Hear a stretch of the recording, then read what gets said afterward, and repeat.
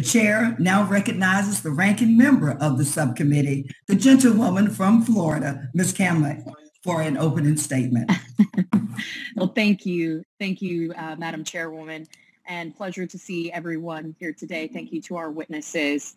In less than 2 months, our nation will collectively mourn the 20th anniversary of the September 11th attacks.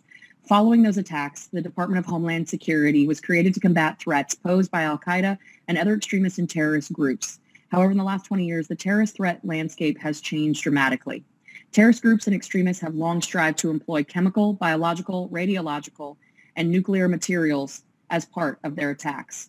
In 2001, anthrax attacks highlighted the grim reality of a bioweapon. The powder was delivered through the mail, ultimately killing 5 people, making ill 17, and shutting down much of the Capitol complex.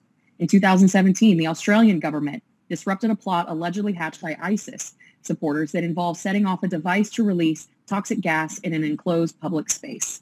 And even now, when we are finally looking down at the downslope of COVID-19, questions have been raised as to the origins of a virus that has crippled not just the United States, but the entire world, and has cost more than 600,000 American lives.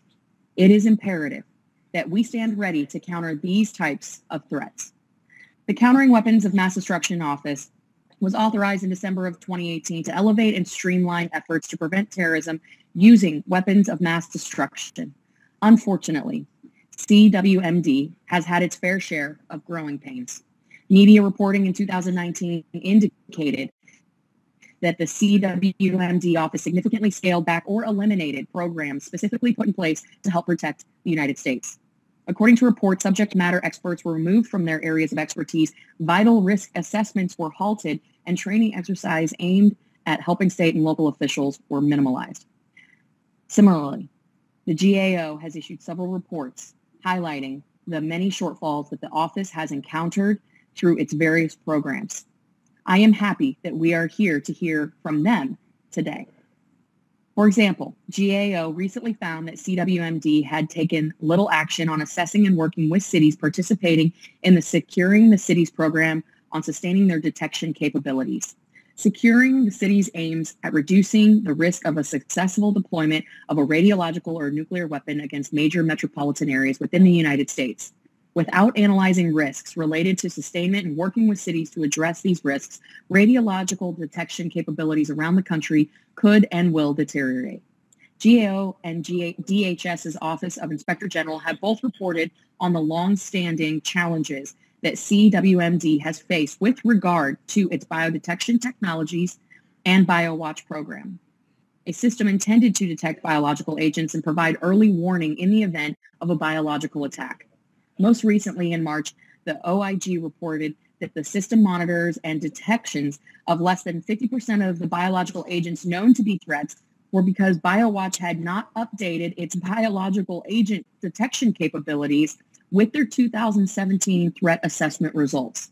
Additionally, in July of just last year, DHS's OIG report stated that CWMD, although required under the Securing Our Agriculture and Food Act, had, quote, limited awareness of DHS and their ongoing efforts and cannot ensure it is adequately prepared to respond to a terrorist attack against the nation's food, agriculture, or veterinary systems.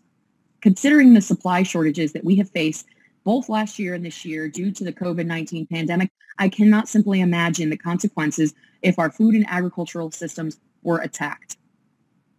And I would be remiss if I did not mention the low morale CWMD has faced since the office's formation.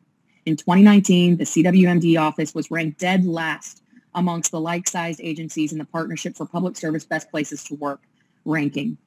In 2020, while the office made slight progress, it ranked 403 out of 411 agencies, moving up only a handful of slots.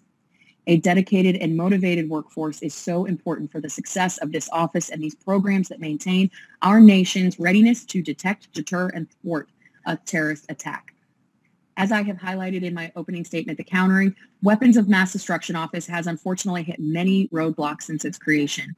I am hopeful, as is, I'm sure, the rest of our members of this committee, that this hearing will bring to light the underlying issues that have plagued the CWMD's success, and that we may have a fruitful and candid discussion that puts us on a positive path forward.